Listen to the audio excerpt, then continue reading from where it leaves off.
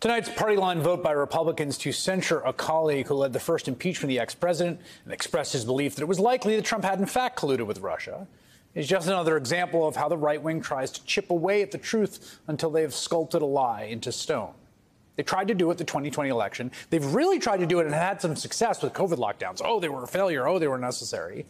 And they have tried to do it and had some success with the Mueller investigation into Russian sabotage of the 2016 election.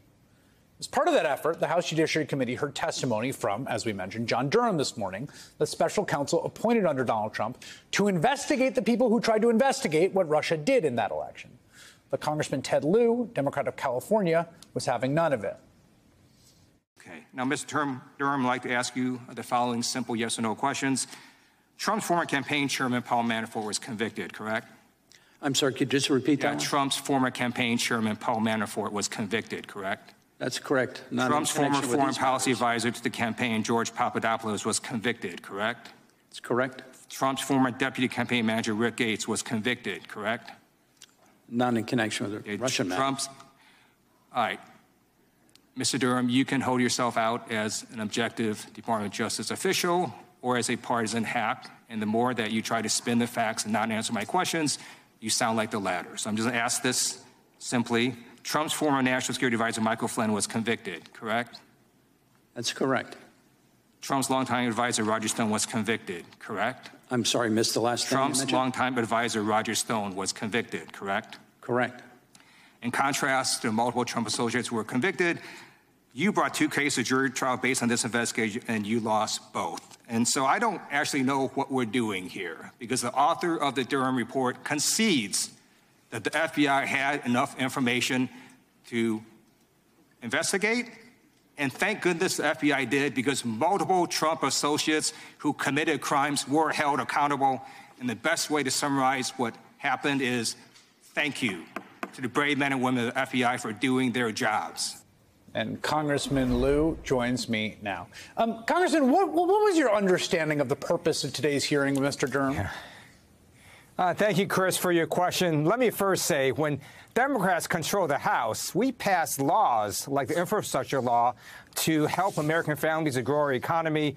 And when Republicans control, what do? We get stupid stuff like this dumb hearing on the Durham report, which concluded, after wasting $6 million of taxpayers' money, that the FBI had a duty to investigate allegations of Trump-Russia collusion. And thank goodness the FBI did that, because multiple Trump associates were convicted and held accountable for their crimes.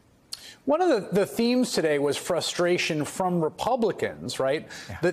The Durham's investigation, his report, and the two cases he brought, which you referenced, both of which ended in acquittals, quite notably, didn't come up with more. Matt Gaetz tweeting Durham is part of the cover-up, and then telling Durham to his face he was like the Washington Generals.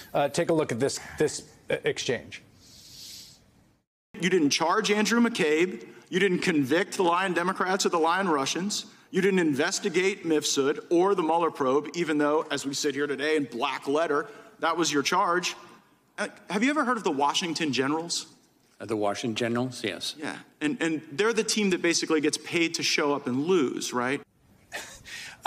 What do you take away from the frustration of folks like Gaetz and others with Durham and what Durham produced? MAGA Republicans are trying to rewrite history, and we cannot let them. The facts are very clear. The Department of Justice, through the Mueller report, found that the Russians interfered in our elections in 2016 in a sweeping and systematic fashion. A bipartisan U.S. Senate report in 2020 concluded the Russians interfered, and it was designed to benefit Donald Trump. And then Paul Manafort, Trump's campaign chairman, admitted that he gave internal Trump campaign data to the Russians. That is called Russian collusion.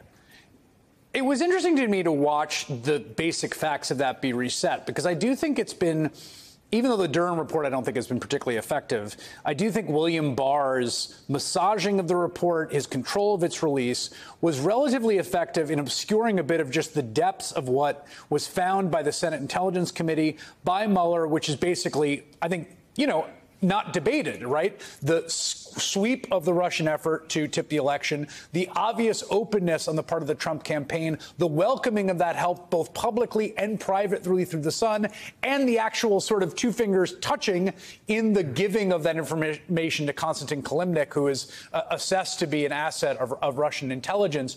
Do you think they've been successful in rewriting that history?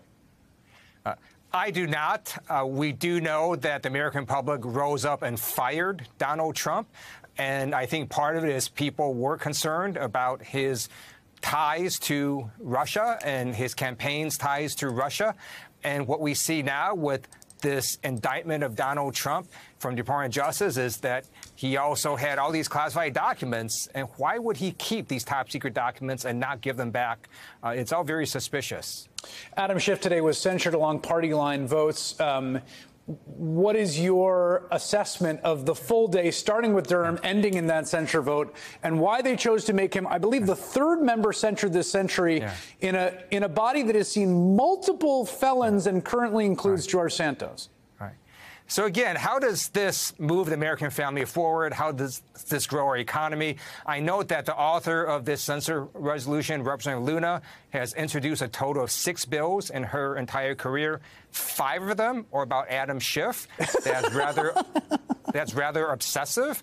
And this strange obsession that the Republicans have with doing stupid stuff, none of this is helping grow our economy or moving the American family forward.